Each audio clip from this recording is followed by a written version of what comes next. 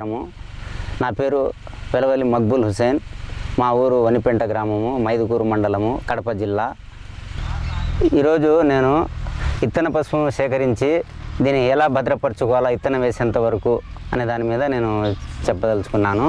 ఇత్తనం పసుపును సేకరించడము మే నెలలో పొలంలో నుంచి దున్నుకొని విత్తనానికి తీసుకుంటాము. మామూలుగా ఈ ఉడకేసే దున్నే వాళ్ళైతే మార్చి ఏప్రిల్ నెలలో దున్నుకుంటారు. ఇది ఇత్తనానికి కాబట్టి మే నెలలో దున్నుకుంటాము. ఇత్తనం పసుపును మే నెలలోనే ఎందుకు దున్నుకోవాలంటే ఇప్పుడు కొమ్ము బాగా ముదిరి మొలక శాతం బాగా వచ్చేదానికి అవకాశం ఉంటుంది కాబట్టి మే నెలలోనే దున్నుకుంటాము. ఈ పొలంలో నుంచి సేకరించిన మొత్తం దుంపల్ని అన్నీ ఒకసాట రాశిగా ఇట్లా పోసుకొని వీటిని ఈ పిల్ల కొమ్ములు, తల్లి కొమ్ములు ఇలా అన్నీ వేరు చేసుకోవాలా. ఈ వేరు చేసుకునే పిల్ల కొమ్ములను ఇత్తనానికి వాడుకోవాలా. ఇందులో డ్యామేజ్ వచ్చినట్టుంటాయి, పురుగు పట్టినటివి కానీ, ఇంకొకటి నల్లగట్టె అని ఉంటుంది, సుగంధంగా అంటారు దాన్ని. ఇలాంటివి ఇత్తనానికి పనికిరావు. ఇందులో ఇవి మంచిగానే ఉంటాయి, పురుగు పట్టకునే కానీ సుగంధాలు అంటారు, దీనికి నల్లగట్టె అంటారు మాక్కడ లోకల్లో. ఈ సుగంధం అనేది కూడా దిగుబడి తక్కువ వస్తుంది, కానీ పిలకలన్నీ ఏదో ఇట్లా కొద్ది చిన్న చిన్న కొమ్ములుగా అట్లా ఉంటాయి. ఉడకబెట్టేదానికి ఇది నాణ్యతగా ఉండదు, కొమ్ము చాలా రోజుల వరకు ఎండదు ఈ మామూలు దానికంటే కూడా. దానికి మళ్ళీ వారం రోజులు తేడా వస్తుంది, నాణ్యము ఉండదు. అందుకోసమే ఇవి ఇత్తనానికి వాడరు. పొలంలో నుంచి దున్నుకునే ఈ దుంపలను ఈ పిల్ల కొమ్ములు, తల్లి కొమ్ములని ఎన్ని వేరు చేసుకునే తర్వాత ఈ తల్లి కొమ్ములకు వేర్లు ఉంటాయి. ఈ వేర్లను కూడా తొలగించాలా. పూర్తిగా ఈ ఏళ్ళను తొలగించి ఇవి ఇత్తనానికి మహారాష్ట్రలోని షాంగ్లీ ఏరియా అక్కడ వాళ్ళు ఇత్తనానికి వాడతారు ఇది. కాబట్టి ఇది ఎక్కువ రేటు కూడా ఎక్కువ పోతుంది. అందుకు మేము ఈ కొమ్ములను, తల్లి కొమ్ములను మొత్తం ఎక్స్పోర్ట్గా అక్కడికి పంపిస్తాము. మహారాష్ట్రలోని షాంగ్లీ ఆ ఏరియా వాళ్ళు అక్కడికి తీసుకుని పోతారు. మేము మాత్రం ఈ పిల్ల కొమ్ములు మాత్రం ఇత్తనానికి వాడతాము. ఇక్కడ తల్లి కొమ్ములు వాడమంటే ఇక్కడ మాకు కొంతమంది వాడతారు. దీనికి కారణం ఏమంటే దిగుబడి తక్కువ వస్తుంది అంటారు, అందుకోసం ఇది వాడము. ఈ తల్లి కొమ్ములకు పిల్ల కొమ్ములకు రేటు కూడా తేడా ఉంటుంది. ఇప్పుడు మాకు ఇక్కడ లోకల్ రేటు, పిల్ల కొమ్ముల రేటు దాదాపు ఒక పుట్టి వచ్చేసి 2300 అట్లా ఉంది. ఇది 4500 ఉంది తల్లి కొమ్ము. రేట్లో కూడా చాలా వ్యత్యాసం ఉంది. అది ఒక ఎకరానికి సామాన్యంగా పిల్ల కొమ్ములు వచ్చేసి 30 నుంచి 40 పుట్లు అట్లా వస్తాయి. ఇవి వచ్చేసి 5-6 పుట్లు అవుతుంది తల్లి కొమ్ములు.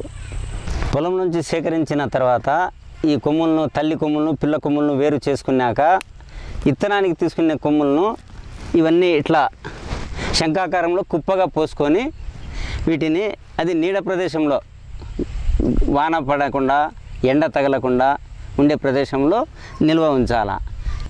ఇలా వేసుకున్న ఇత్తనం కొమ్ములను తీసుకునేటి ఇవి నీడలో చెట్టు కింద కానీ అట్లా వేసి ఒక పాకలో కానీ వేసి పైనెమ్ము ఆరినంత వరకు భూమిలోంచి సేకరించిన తర్వాత ఒక 4-5 రోజుల వరకు పైనెమ్ము ఆరినంత వరకు అట్నే కుప్పగా ఉంచి ఆ తర్వాత పైన ఆకు కప్పి దాన్ని భద్రపరచుకోవాలి. పై తేమ ఆరినంత వరకు ఉన్నిచ్చి ఈ పైన వేపాకు కానీ వరిగడ్డి కానీ మన పొలంలో సేకరించిన ఈ పసుపు ఆకులు కోసి పడేసిన పక్కన వేసిన ఆ ఆకులు కానీ మంచివి అందులో సేకరించి కప్పి పైన బురద మట్టి పేడ కొద్దిగా కలిపి పైన పూతగా వేసి వర్షపు నీరు దిగకుండా చేసి భద్రపరిచి ఉంచుకోవాలి.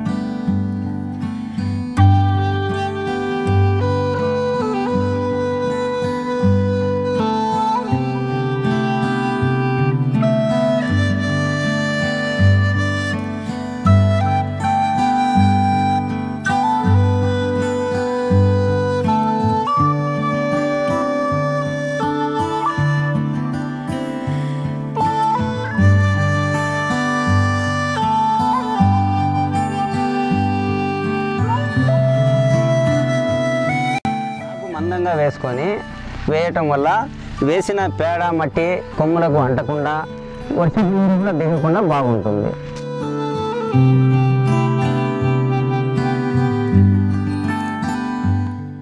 ఇలా కుప్ప మీద బాగా కప్పుకున్న తర్వాత మందంగా ఈ మట్టి పేడ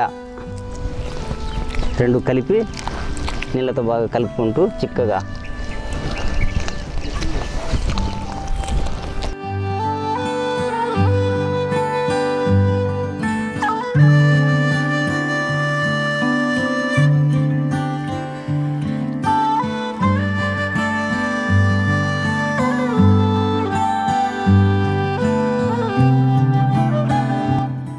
మీద 1.5 నుంచి 2 అంగుళాల మందంలో లేపనంగా ఇట్లా వేసేయాల. ఇలా ఈ మందంగా వేయడంతో వర్షపు నీరు దిగకుండా బయట తేమ రాకుండా ఆ లోపల ఉండే తేమ ఆ యొక్క వేడికి మొలక శాతం బాగా వస్తుంది.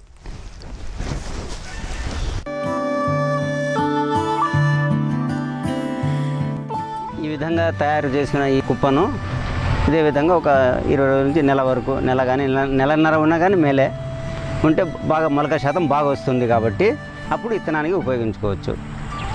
ఈ కుప్పను మాత్రం వర్షపు నీరు పడకుండా ఎండ తగలకుండా జాగ్రత్తగా చూసుకోవాలా.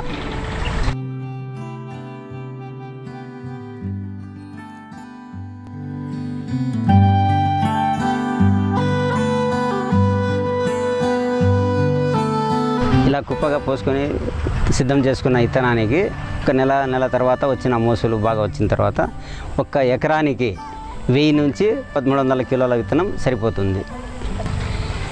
ఈ అవకాశం కల్పించిన వ్యవసాయ శాఖకు నా ధన్యవాదములు.